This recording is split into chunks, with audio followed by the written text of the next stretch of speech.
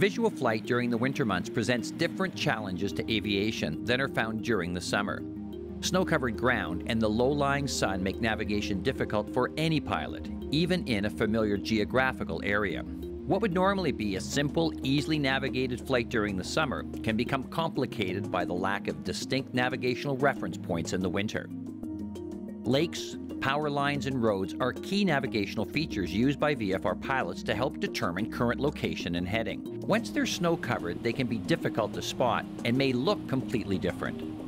Frozen snow-covered lakes may appear like open fields, and snow-covered country roads may be easily confused with power line corridors.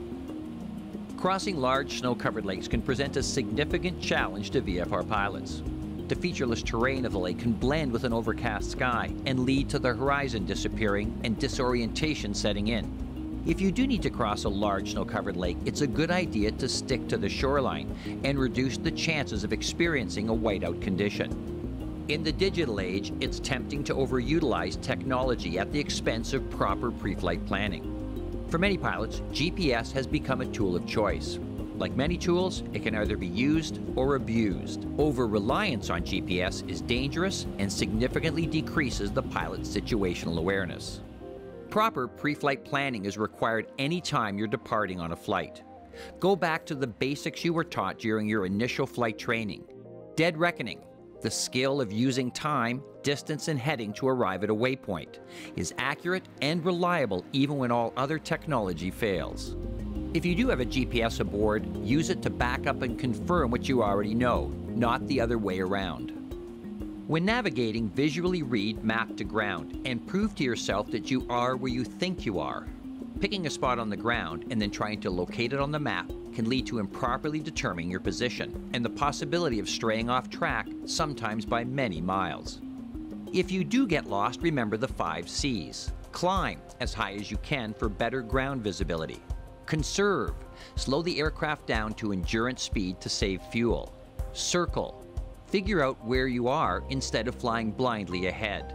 Confess to yourself that you're lost and get help from ATC. Comply. If ATC gives you instructions, follow them. They're there to help. Get help before you get into trouble.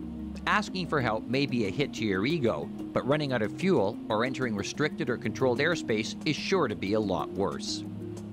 If operating around large bodies of water, remember that lake effect snow can appear quickly. Although the name streamer may sound like a small band of snow, the reality is that streamers can be quite large and intense, causing severely reduced visibility and the possibility of airframe icing. Finally, don't forget about the reduced daylight hours. Every year, pilots are caught unprepared. If you're not night rated, give yourself a significant margin. Plan to be on the ground at least 1 hour before sunset. Although it may be legal to fly up to 30 minutes past civil twilight, the visual landing cues that you're used to are not the same at twilight. Without being properly trained, you risk damaging your aircraft or worse, injuring yourself and your passengers.